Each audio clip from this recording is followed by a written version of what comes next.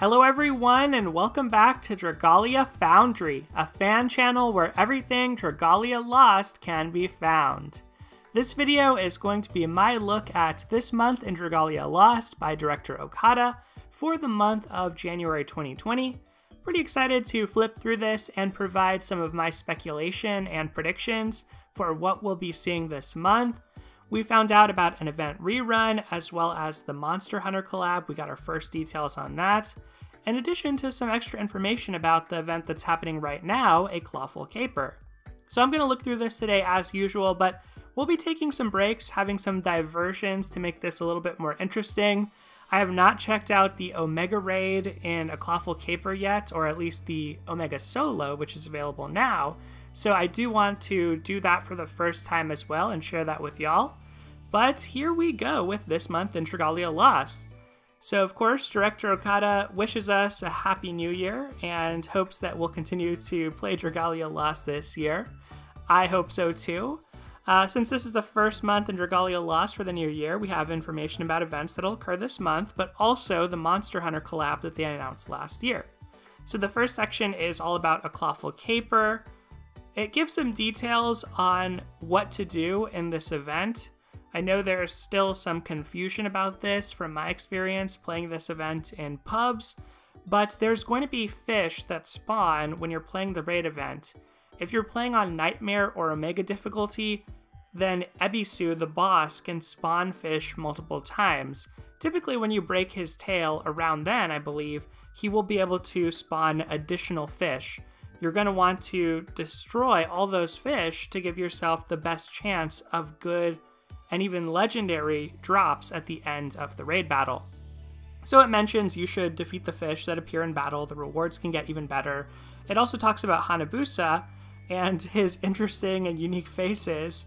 Hanabusa has turned out to be a very strong welfare unit. I think the only thing really holding him back is he only has 50% curse res, but he has really surprisingly high damage modifiers on his first skill for a welfare unit, and his second skill provides team buff, so I could easily see him going the route of Botan.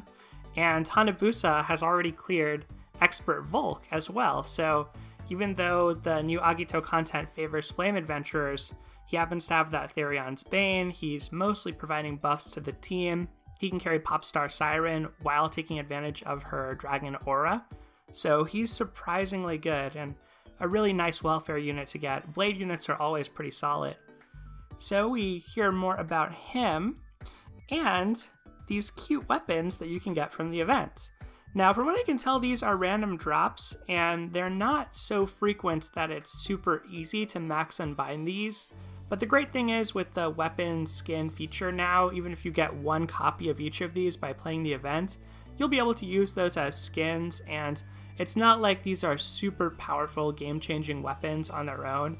They're really just here for the cosmetic, and it is hilarious to slap people around with this fish or with the mouse, so I kind of like these. I think they're a cute way to have cosmetic rewards in the game.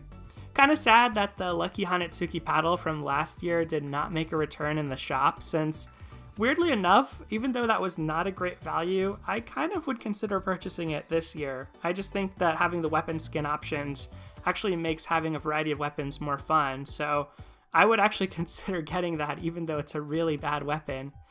But then we get some details about the summon showcase, so we hear about Mitsuhide, the logic behind her, so the fact that she is emblematic of the dagger weapon type, her strength increases with her combo count, and she also has Paralyzed Punisher, making her work well with other light adventurers. Nobunaga, and they clarify here, in case you're confused about this, the way that Nobunaga works, you might be wondering, why does she dispel so many buffs? You know, is that even relevant in a lot of content? And the answer is, in a lot of content, enemies don't buff themselves. Pretty much in Expert Volk's Wrath and Master High Midgard Sormer is where you'd really want to use her to dispel buffs. But the thing is, her Burning Ambition effect that she applies to enemies, it counts as a buff. So that's essentially her whole playstyle and her whole loop. And hopefully what you got to see with my summoning video recently, where I decided to go ahead and slip in some footage where I had a lot of fun building up combo with her against Expert Volk. So Nobunaga's pretty fun adventure, not really pushing the power limits at this point. Mitsuhide, I think, is probably the stronger of the two. And we also find out, I mean, they even explicitly mention High Midgard Stormer's Trial Master and Volk's Wrath, but then we also find out a little bit about Chitose, Daikokuten. Chitose has been pretty awesome in High Zodiarc's Trial.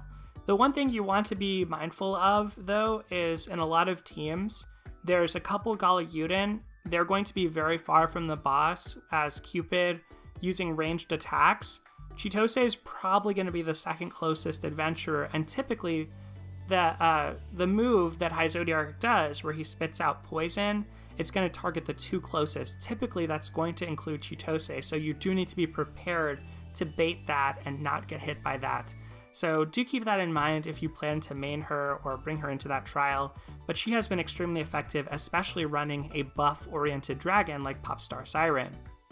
Daikokuten is also quite good, probably around the same level as Core Saint Phoenix, maybe a little bit better on some adventurers, a little bit worse on others. You do need to be able to keep that combo count up to maximize her, but for weapon types like wands, bows especially, daggers, they either can easily keep up combo count or they can ramp up quickly enough that when you combine her basic 55% strength, which is already pretty good, with that nice attack rate buff that she gets on her skill, and then you get additional strength up to 80 total, I think, from her Whirlwind Strength effect, or his Whirlwind Strength effect, excuse me. Daikokuten's a really good dragon. Then we hear about the login bonus. That includes a lot of Blessed Ashes, which comes at a good time because the raid's pretty fun to play, and also we have these Expert Void battles. We want to be farming up tier 4 orbs for mana spirals. Some cases we want to be playing Volk's Wrath or High Dragon trials to try to get weapons to do Volk's Wrath or for future Agito bosses. So these login bonuses are pretty welcome. They come at a good time. And that's pretty much all that's mentioned here about that event. So I think now we'll take a break. Let's go ahead and play the Omega, see how it is. I've heard it's not too hard, so let's go ahead and head into a Clawful Caper here. I was having a lot of fun playing Nightmare, so I went ahead and played it up just until the point that I was able to unlock Omega. So you do need 3,000 golds, 600 silvers, and 600 bronze. And at that point, you'll have all 3 of the Omega keys. Right now, only solo is available, and later on, there will be a raid, I think in a couple days, and then it'll come back later. One of the things that is being talked about a lot right now with this is the fact that you can get whole Damascus ingots by playing this if you're defeating those fish that spawn, so you really want to try to give yourself a good chance to get rare drops. There's also the chance of summon vouchers, golden fragments, which are just okay, twinkling grains, which are just okay, but when you're early on, any of those resources are pretty precious. And you can even randomly get some of these 5-star core weapons that, at one point were some of the strongest, most definitive weapons, and even now, if you're relatively new to the game or just haven't had a lot of twinkling sand to build out an arsenal, it's still going to be a nice power upgrade for your team, potentially. So I think that's a really smart inclusion of those. And the real prize, though, is for the first clear. We're going to get half an ingot, 5 crystals for doing that. So as elusive as this may be, I'm pretty pumped about this because right now I'm sitting on 3 Damascus ingots. And if this is also the first clear reward for the co-op version, that will put me at 4. That will let me max unbind a tier 2 weapon, which would be pretty sweet. So here's the team I'm working with. I really wanted to try out Mitsuhide after summoning her, so probably going to be a little sloppy here, but I think it's going to be fun to play as her nonetheless. And I've seen some people clearing this in like 1 minute or less, so I'm not too worried about our DPS. I'm more worried about tracking down and catching all those fish. So typically I like to stand back. The reason being that sometimes the AI can accidentally target the boss. And with those red lines that spawn, they'll either be horizontal or vertical, and they can inflict bogs, so you do want to be careful about that. Then that Fury Fandango causes the fish to dance, but if the fish are already destroyed like they are now, nothing will happen at all when the boss does that. Pause Storm is kind of interesting. It can actually energize you when you get hit by it. The other pattern that the fish sometimes do when they spawn is that they have like a circle that spawns around them. kind of cool. Uh-oh. That was not good. I was going to say kind of cool that the fish actually can hurt you, because it kind of incentivizes players to realize that they actually should try to defeat the fish, in case people didn't read notices. Alright, we destroyed the tail here, so I think I'm going to keep attacking just because it seems like there's plenty of HP. Let me back off to see if I can save my AI.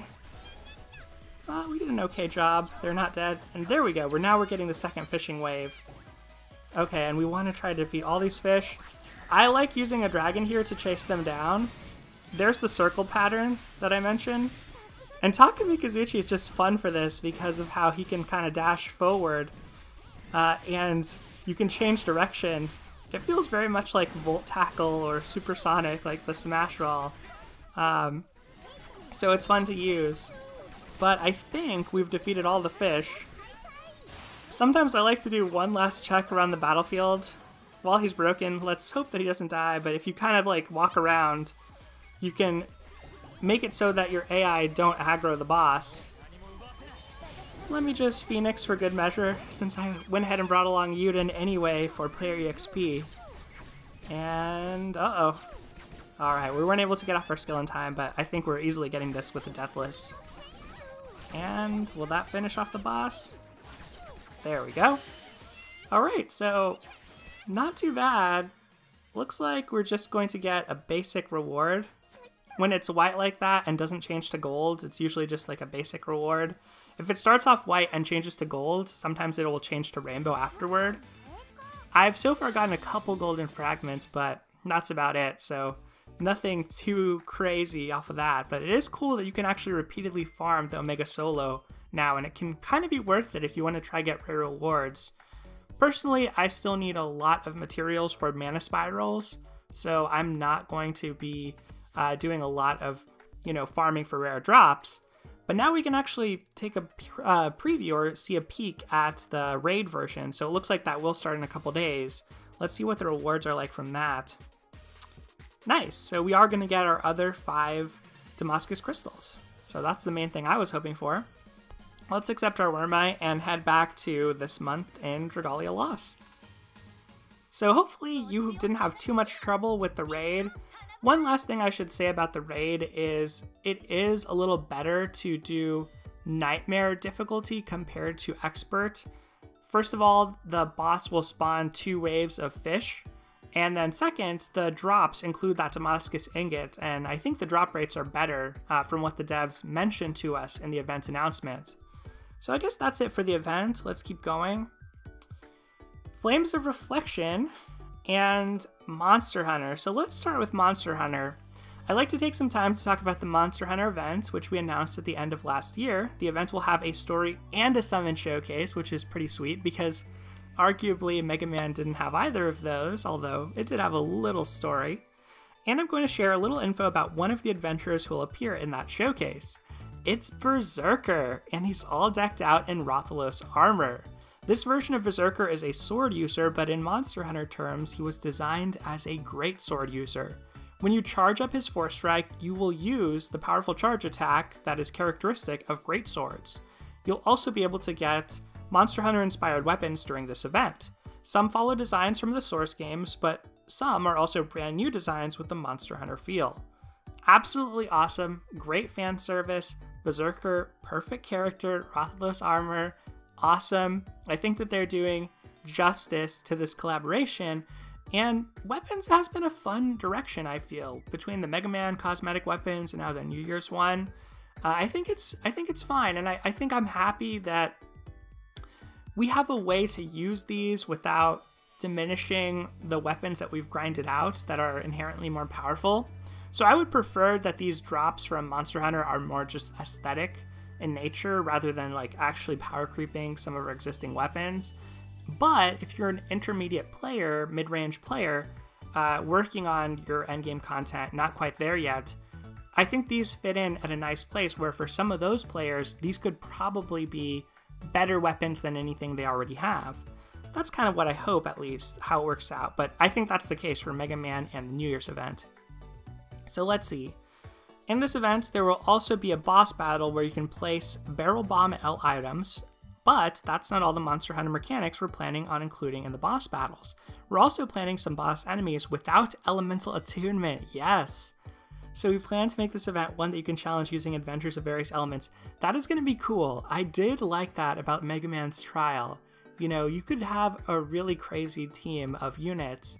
Halloween Lowen was a staple, of course, Galacleo reared her head, but you know, you could have some pretty fun adventures in there. I know I used my Summer Julieta, I used my Reina a lot in that event, and they did just fine because of the neutral element content.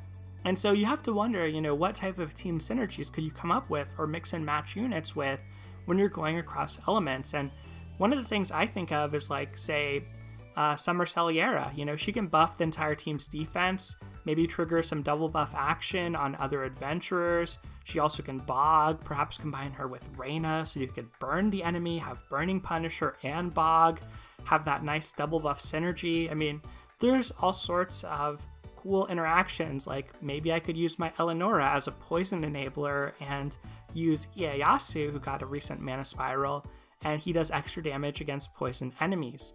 I think opening up elemental content and having neutral element is really cool. I really think that that just scratches that itch for team building and strategy that I've always enjoyed in Dragalia Lost, so I'm hopeful that that's a fun boss fight or series of boss fights where we can actually strategize around that.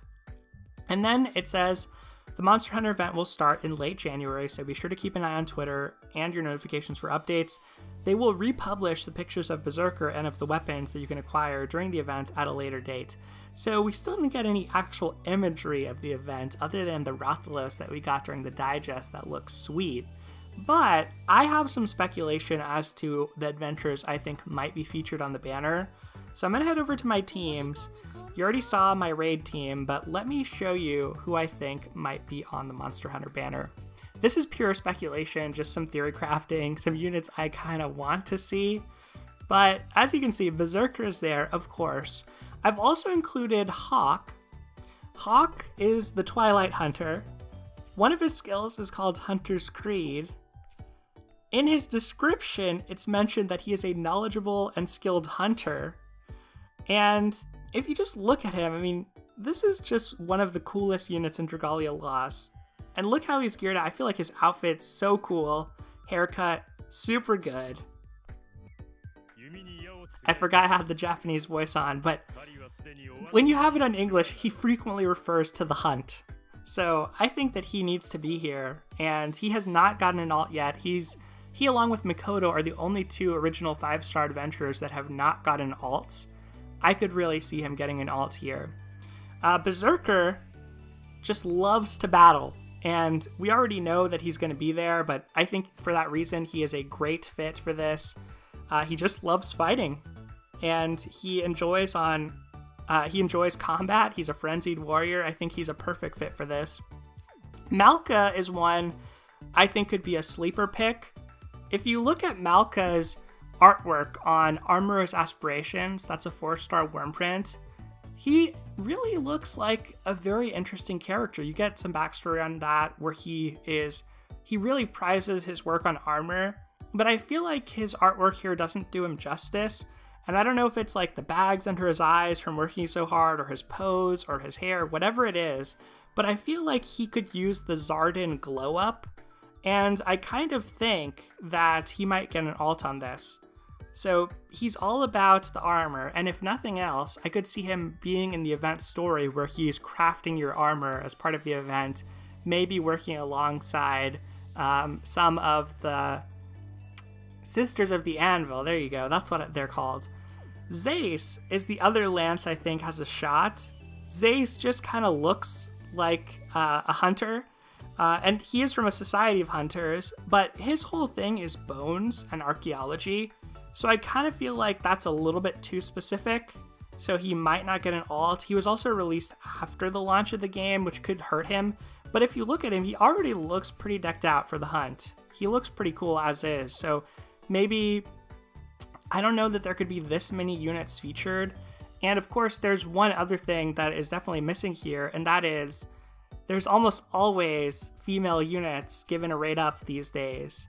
For better or for worse, they're often at 5-star, and I know there's been some controversy and discussion about that. So I do want to give some honorable mentions as to who else I think could show up. I think that there's a chance that we get Vanessa to show up because she does enjoy combat a lot. She is a fighter, but she's kind of more of a knight, and I feel like she's more of a brawler, like not necessarily fighting fiends and slaying fiends and monsters all the time. She's fighting other people, I feel. So I don't know that we would get Vanessa, but I do think it's a possibility, so I want to shout her out. I also think, let's see if we can find them here. I think Yue might show up as well. So let's look at Yue. Yue is a hungry hunter, that's her epithet, so she's a hunter for sure. But also, the fact that she's just hungry all the time, I see as resonant with Monster Hunter, especially Monster Hunter World. I've seen the cutscenes of food in that game, and I feel like Yue would be a perfect fit in one of those cutscenes, and it would be very adorable. So I think Yue has a chance. And then moving on, I mean, some of these characters might fit in surprising ways, but I think Ron, if not Hawk, Ron is the Wild Hunter. His abilities are Fiend Crush and Critter Slayer. He is really, really about hunting, and he is even worse than Hawk. I feel like he really needs a good alt. So I could also see Ron showing up as well. Maybe even somebody like Laranoa or Silas, because I kind of feel like Sylvans might have a prominent role in this just because of their connection to nature. But otherwise, that's pretty much it.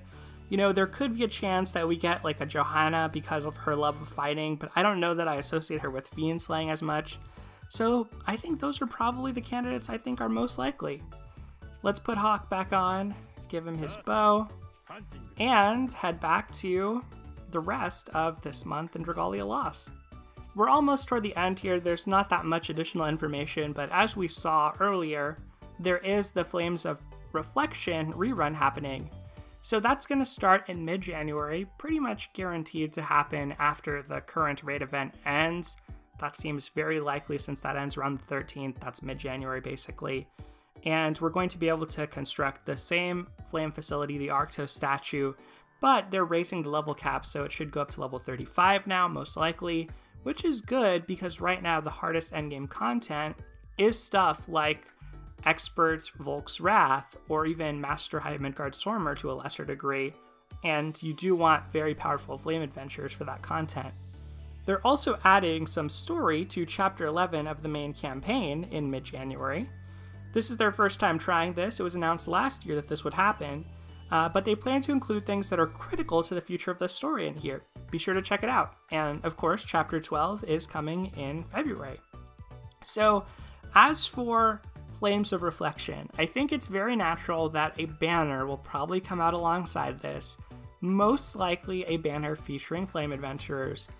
The thing about this banner originally was it had 2 brand new 5-star units, and nowadays typically when a rerun happens, we see 1 new unit and then one of, or the old unit who was a 5-star originally gets a raid up.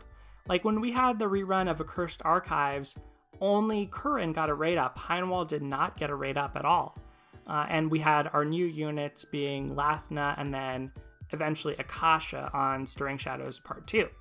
So I do think that we'll get a banner with this. I think it will be focused on the flame element. And my prediction is this might also tie into mana spirals. So let me switch over to my next team here. These are the 3 Sisters of the Anvil that were featured on the banner last time, as well as somebody who I think could use a mana spiral. So Mikoto's one of my favorites. Everybody probably knows that at this point. I want him to get a mana spiral. He didn't get a mana spiral. Probably didn't need it as much as Naveed and Azalith, who really were just not seeing any use at this point. Mikoto is still very, very good, especially with Arctos. He can do some real damage, cancel some stuff in Expert Volk. I think he's still pretty underrated and very powerful, but I think that he is still a candidate to be featured on this banner, potentially as an old unit who comes back with a spiral as a way to incentivize people to summon. I think it's a small chance because most likely there will be a new unit And then one of Ramona or Reina will be the old unit who comes back. I think it's more likely that Ramona comes back as an old unit and there's some brand new flame character that we've never seen before. Reina, I think she's a little bit less likely because she did have a raid up fairly recently, I want to say. I think she might have had a raid up on Leia's banner, or at least a banner last year. I'm pretty sure Reina had a raid up, shared a raid up with somebody. I'm trying to think back to when, but I do think she's been featured more than Ramona, so I think Ramona is more likely to show up here. However, I don't think Ramona would get 70 notes. I really think that she's too good already. I do think, though, that Renee will probably get a Mana Spiral and be featured. She was the one of the 3 Sisters of the Anvil who just was really not as good as the others. She inflicts Bog, which, you know, that's good, but the problem is enemies mostly have high resistances to Bog. They can only be bogged like once a match. And if you're wasting your Bog at an inopportune time and wasting that damage increase it provides, it's actually a detriment to you. So that is not great. This move increases her defense for a short amount of time, which is okay. I mean, she has 2 attacking skills, and it works with her ability unlocked as a 5-star healing double buff. Whenever her defense is increased, she's going to provide healing, small amount of healing to the entire team. But I just think they could increase her modifiers, improve her substantially with the Mana Spiral. Maybe they could give her something, either increase this amount of healing or make this into strength and healing team double buff. That would be pretty good. They could increase the amount on Prime Devastation, of course, give her potent stun res, and maybe give her something other than just Bog on this first skill, or even just increase the amount of damage it does. That would probably help her out a lot.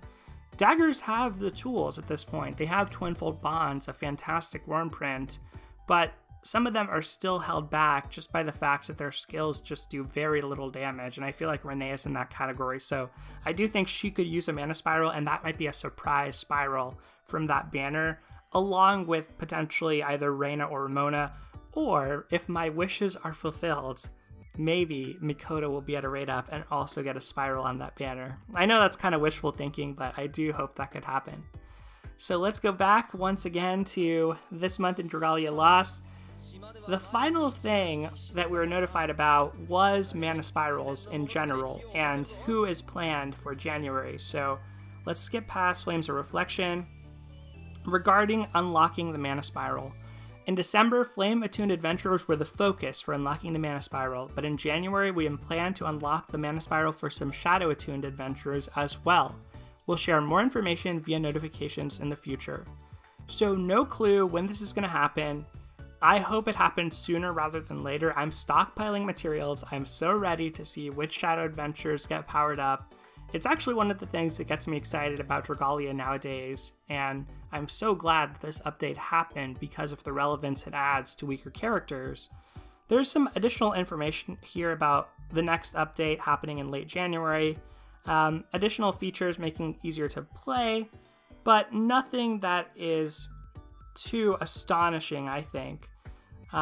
We also found out some sad news that 5-star adventure stories are no longer going to be voiced in Japanese, which actually happened last month, which is unfortunate for those who enjoy that. And I have to say, I don't always listen to the stories in Japanese to begin with, so I didn't necessarily miss that or realize that that change had happened until Dragon Yule Malora.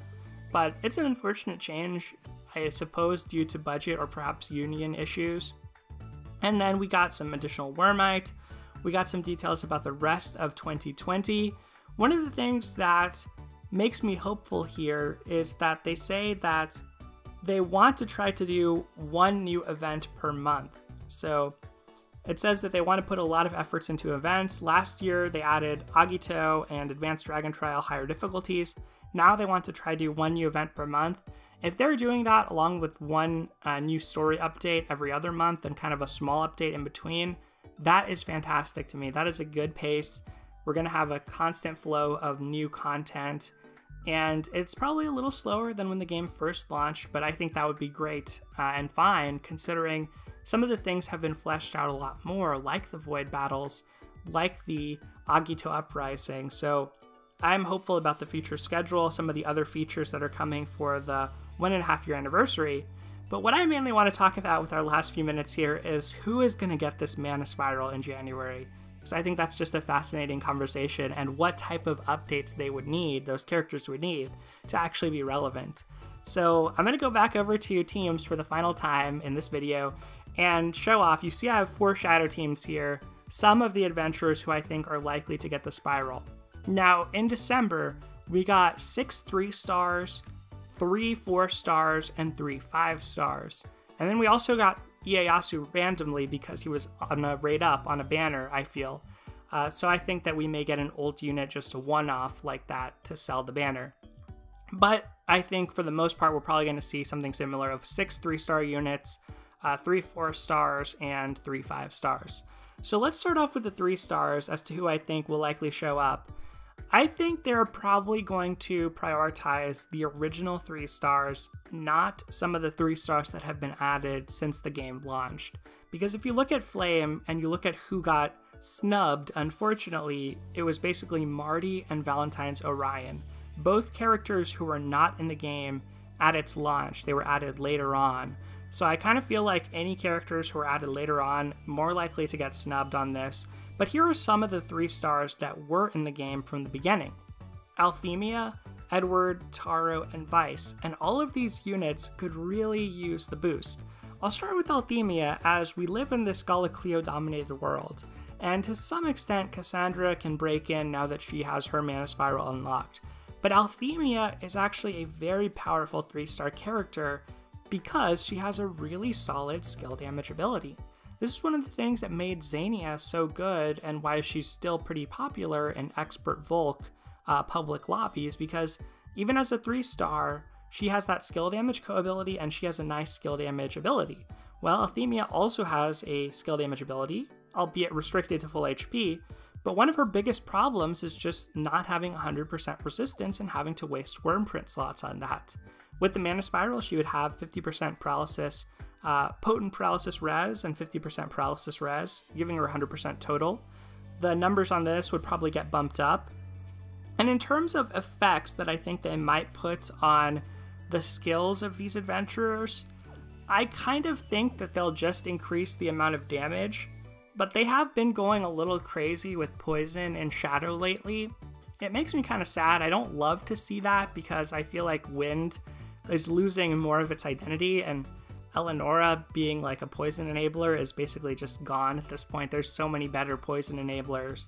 But I do think they might just tack on poison to these effects and go that route where, similar to the current Agito boss Volk, how you can burn him a lot, they might have a light element boss who can poison a lot. I hope they don't go that route. I hope they're a little bit more creative, maybe find something a little more interesting to do, since we've already seen poison on a lot of adventurers.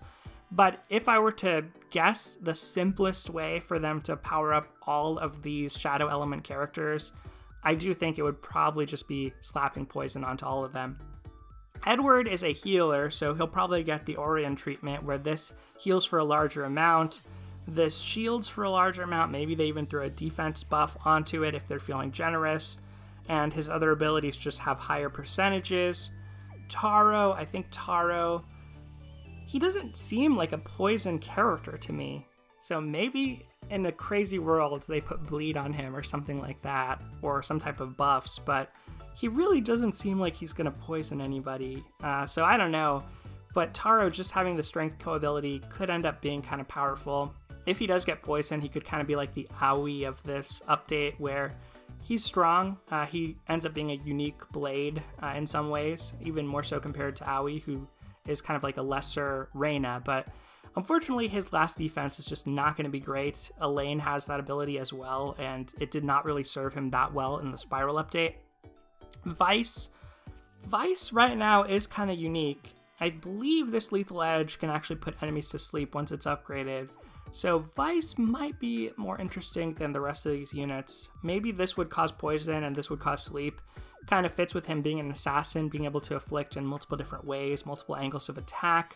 He does have Broken Punisher that's likely to get bumped up to a larger degree, and then Blindness Res, which right now is not super relevant, but could be, depending on the next Agito trial. So as far as the rest of the 3 stars, I think Eric and Rodrigo are the 2 who are likely to get it. The Spiral, and I think Zace and Vita, because they're released later, probably won't.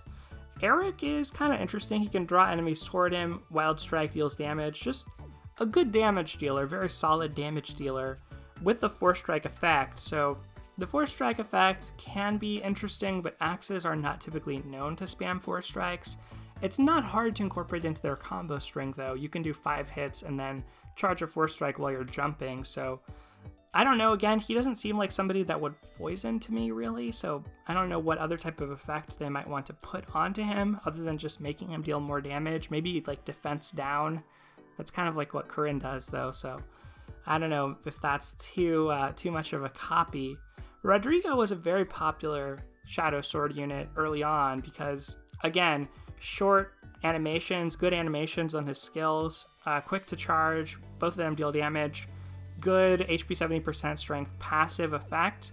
So Rodrigo probably just going to be very good if he gets an update. I mean, a very just solid but very simple unit. Zace and Vita, kits are more complex. I don't think they're likely to get the Spiral here. For 4 stars, I think that we'll probably see Cleo, Norwin, and Orion. Honestly, when you look at the 4 stars in Shadow, there are a lot of potential candidates who could use a power increase. I mean, Patia could use a power increase. I think you could argue that even Alex at this point, she could possibly use a power increase, but she recently got poison added to her kit, and I think she's still good enough as is that they would probably bump up Cleo first. But a lot of these original Shadow characters like Berserker or Kleiman, Durant maybe, but Durant is new enough and powerful enough that I think he probably wouldn't get it. But Berserker and Kleiman for sure could just as easily be included on here. Part of the reason I included these was because of who I think is coming at 5-star, but for Cleo, I think, unfortunately, as much as we're inundated by Gala Cleo, we are probably going to be seeing a lot of Healer Cleo in the future. I think they will probably give her something similar to Jiangxia's kit, where this will also grant regen, as well as granting defense, and they'll just power up the numbers on these. This will be 100% skill prep and charge, potent paralysis res, and a larger amount of defense. Maybe in a crazy world, this becomes HP 70% equals defense and strength. That would be kind of crazy. But I think that Cleo is going to be just like a simple healer and maintain largely her same role. Norwin's a more recent unit. A lot of good properties on paper. 3 damage dealing skills. One of them inflicts blind, the other one deals more damage to blinded foes, and he can power up the team whenever he blinds an enemy. He also has Blindness Res and Blinded Punisher of 20%. Norwin's big issue is just that he has a low chance to actually trigger blind on this skill. So oftentimes he's going to miss with blind, not buff the team, not deal extra damage on his second skill, and his damage modifiers on his skills are just not very high. And blindness was not one of the biggest winners from the Affliction update that helped out poison and burn so much, and also to some extent paralysis. Blindness still accumulates in 10% chunks in terms of resistance. So every time you blind an enemy, they gain 10% additional resistance to being blinded, meaning that you can't easily continuously blind them.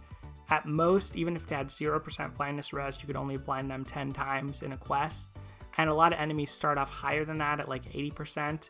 So unfortunately, blindness is in that weird spot where it's just not very effective right now. So I think Norwin, even if he gets a power upgrade, he's going to need some way to deal with that reality of how blindness is treated as an affliction, because his entire kit revolves around that. But I do think he could use the power upgrade. Orion's similar, where everything seems good. You know, he can inflict blindness. I believe, I'm not sure. I thought I was going to say this might be able to debuff, but I guess not. But he has Flurry Devastation, which increases his critical rate when he has a high combo count. Skill Prep, that's probably going to change into 100%, as well as Skill Charge. A lot of good things, a lot of good attributes, multiple attacking skills, but just very low damage modifiers is his biggest problem. And Sazanka I have here as kind of a wild card, because if they announce this Mana Spiral before the end of the current banner, which features Addis and Sazanka, then I think there's a chance that both of them get the Mana Spiral treatment similar to Ieyasu. I think it's a small chance, but it's a possibility, and so for that reason I wanted to include Sazanka. And last time they had one off-element character at 4-star. It was Botan. She did have an event happening at that time, so that might have been the reason she was on there. I kind of doubt they would do the same for Hanabusa right away, but they could. But I think it's more likely that the off-element this time would be some combination of Sazanka and Addis as the off-element. So potentially I think we could see Cleo, Sazanka, and Addis, or if they decide not to include Sazanka and Addis, then maybe something like Cleo, Orion, and maybe somebody off element, maybe Norwin. So finally, to wrap things up at 5-star, the characters who I really think need this Mana Spiral the most are Nefaria, Yaten, and Galaranzel. So you're probably wondering what Galaranzel is doing here. Well, last time they had an off element character, and I think they would probably do the same. I had considered that they might want to Mana Spiral Hawk, but I feel like they might want to do him later because he's so similar to Nefaria that it might feel more special to do him at another time. The reason I think Galaranzel might show up here is because we do have a Gala coming at the end of January. And I think what they might do, especially for Galaranzel, because right now he is pretty far and away the weakest Gala adventurer. As strong as he is, he just got kind of crept by Wedding Elisan. And she's a lot easier to use as well. But I think they might start doing older Gala units also getting a raid up alongside the brand new Gala unit. So my prediction for January is that Gala Luca will come out, he'll be a brand new unit, but Galaranzel will also have a raid up, and he will have that 70 mana nodes unlocked at that time. And that would be a cool way to give people an opportunity to get him if they're new to the game or just didn't have the resources, didn't have the luck to get him last time. It's super hard to snipe Gala characters off focus, even at the anniversary when they had like a 0.2% base appearance rate. I spent like 50,000, where I might probably more than that in Diamantium and did not get Gala Cerise, so I think this is probably a necessary way to introduce Gala characters back into the game a little bit more. And this would be a cool way of doing it where they're back but with a power upgrade. And Galaranzel really needs that. As for Shadow, Nefaria, just like Norwin, she just has a problem that her kit is not always going to be relevant because of blindness resistance. Her first skill does extra damage to blinded foes. Her second skill turns her Force Strikes into special attacks that can inflict blindness. That's her weapon skill, so we'll skip over that. And then her abilities are Paralysis Res of 100%, Blinded Punisher of 30%, and Full HP equals Blindness of 60%. I guess quintessentially her problem is all her eggs are in this blindness basket, and it just doesn't always work on all enemies.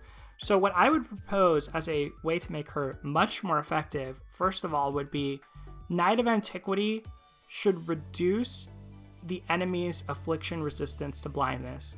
That's an effect we have not seen on adventurers ever before, but we've seen it recently with Expert and Standard Volk's Wrath. Volk's Plague ability resets affliction resistance so that while Plague is active, you can cause any kind of crazy afflictions you want against Volk, and he can do the same against you. The fact that that's possible mechanically within the game gives me hope that Nefaria's first skill would have some added effect of and reduces enemy resistance to blind by 10%. If she had something like that, she could actually continuously blind enemies, and I think that would be a huge game changer for her. Now, realistically, what are they probably going to do? They're probably just going to like slap poison on her, slap bleeding on her like they've been doing to a lot of Shadow adventurers. But if she had that, that would be so sweet, just like continuously blinding the enemy. As for Twilight Oblivion, what I want to see, but I think is kind of unrealistic, but I think would be cool, is if when she does her special Force Strike, it has some type of unique animation, maybe like a homing property. One of the things that I envisioned was like maybe when you charge the Force Strike, it puts the reticle on every enemy on the screen, not just on one enemy, and then you just rain down arrows all over the screen. That would be pretty awesome to behold, I feel. So I hope they do something. At the very least, make the Force Strike deal better damage. Have it be, good at diminishing the overdrive gauge or something like that. And if they don't want to reset Affliction via this skill, maybe they can have some other kind of mechanic that resets Affliction when you break the enemy, or resets their Affliction resistance when they enter Overdrive, for instance, because that usually heals them of Affliction res, or of Afflictions, but their resistance has still built up. As far as full HP equals blindness, I do expect this will be turned into some kind of unique skill, or unique ability rather, just like how Ezlith got Flash of Genius from her original ability of Flurry Debilitator.